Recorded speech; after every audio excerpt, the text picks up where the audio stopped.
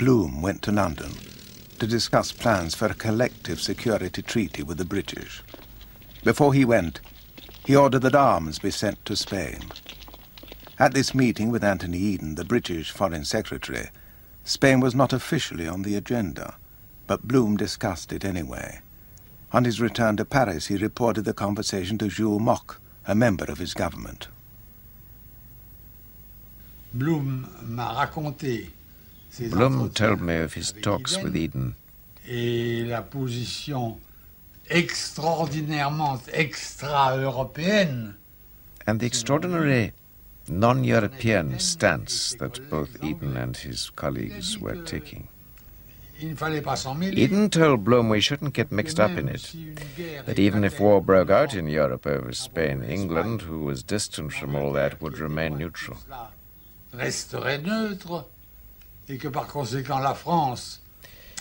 Therefore, since France could not count on support from England, it would be wise for her to adopt the same position as the English.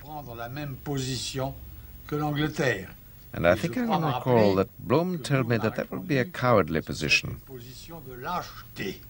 In London, the British national government was worried. Conservative Prime Minister Baldwin and his ministers were concerned at all costs to avoid another world war and feared it could start in Spain. Alec Douglas Hume was then a backbencher. If country after country began to take part in the war, then nobody could see the end of it. And it could end up in a big European conflict. Mussolini was careering around in the Mediterranean and making all sorts of trouble. Japan was restive. And of course, German realm was in full flood. And so we were very apprehensive about getting entangled in any other situation. Britain's attitude didn't help the French Prime Minister Léon Blum. His plan for keeping European peace by protecting Spain was also in trouble at home. His policy of unrestricted military sales had threatened to split his government and might have precipitated serious civil unrest. He therefore reversed his original decision to send arms to Spain and devised another policy to save his face. On August 2nd, the French cabinet announced that they had decided to appeal urgently to interested governments for a pact of non-intervention. The British government, supported at this stage by its Labour opposition, responded eagerly. I think France and Britain felt exactly the same on this issue. We did not want to get embroiled.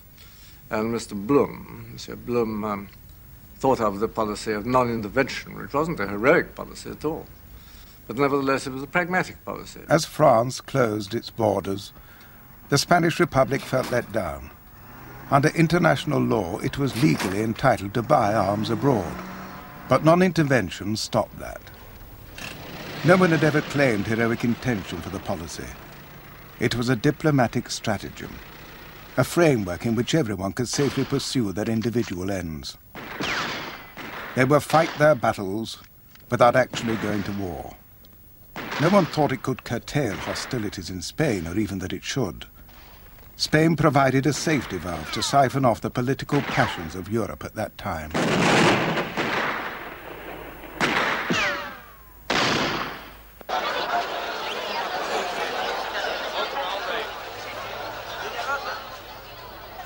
Adesso quando si dice fascista si pensa alla violenza, alla dittatura.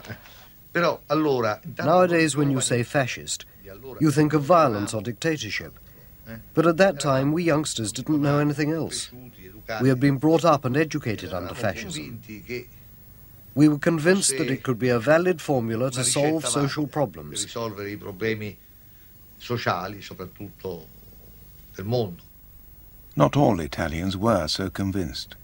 Giovanni Pesce had been brought up in France. His parents had fled there to escape Mussolini's Italy.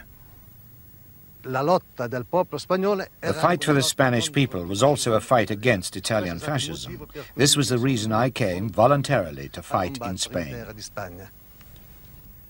La Pasinaria, whose real name was Dolores Ibarruri, was a communist member of the Spanish Parliament.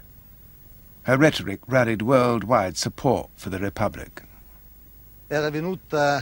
La Passionaria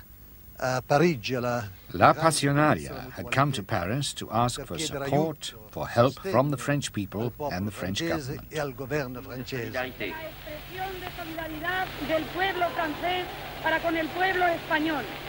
el pueblo francés no olvide que la lucha que en estos momentos sostiene el pueblo español es la lucha por la paz, es la lucha por la libertad. She finished her speech by saying, if Spain is defeated, the world will be flooded with blood. And so I, a young, very young, militant of the anti-fascist movement, said that I must also go to give my contribution. In Germany, communists had been the first target of Hitler's terror. And so when Hitler made clear his support for Franco, German communists knew which side they were on. I believe that for us German anti-fascists, it was more poignant than for anybody else. We had tangibly experienced Hitler.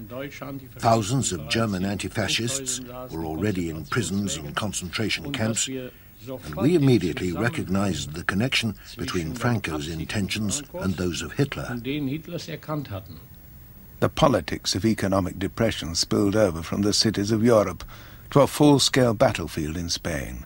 It was mainly communists who travelled to do the fighting. Frank Deegan was an unemployed communist docker from Liverpool. I believed that if Hitler and Mussolini managed to help Franco to win, then this would be a defeat for the whole labour movement throughout the world. We thought, you know, the fascists of the world were ganging together, so a call went out for volunteers to help the Republican government. The call came from Moscow. The International Committee of Communist Leaders, the Comintern, organized an international column of volunteers. Stalin himself, however, had his doubts. He was wooing Britain and France as allies against the Nazi threat and didn't want them scared off by communist intervention in Spain. He held back from sending arms. He did send advisors, ambassadors, and food.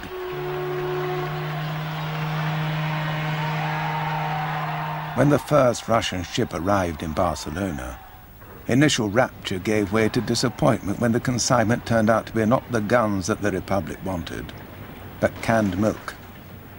The guns only came later. Meanwhile, the Italian Foreign Minister Giulian met Hitler at Berchtesgaden in Germany. They agreed that their aid to the Spanish army rebels had to be increased, partly to counter Russian aid, and partly because Hitler had now decided he wanted to go over to the attack against the democracies. What had previously been a reflex action, a decision to supply Spain on request, became a concrete policy, a joint front against communism. A few days after Ciano and Hitler's meeting, Mussolini was heard for the first time to refer to the Rome-Berlin axis. Events in Spain had drawn Italy and Germany closer together, a step down the path towards the Second World War. I hate war. The world was very different in 1936. America was not the fulcrum of the world's foreign policy decisions. Still in dogged isolation from Europe's affairs, Roosevelt ignored the Spanish conflict and allowed the Texas Oil Company to supply Franco with fuel. In London, the non-intervention powers examined allegations of Italian, German and Portuguese intervention. The committee was chaired by the British. No one wanted the charges to stick, and they didn't. Von Ribbentrop, the German ambassador, later joked, a more appropriate name for the organization would have been the Intervention Committee. Nowhere was this intervention clearer than in the battle for Madrid. Until October, the skies were dominated by the rebels, reinforced by German and Italian planes. The Spanish Republican Air Force was no match until Soviet planes arrived.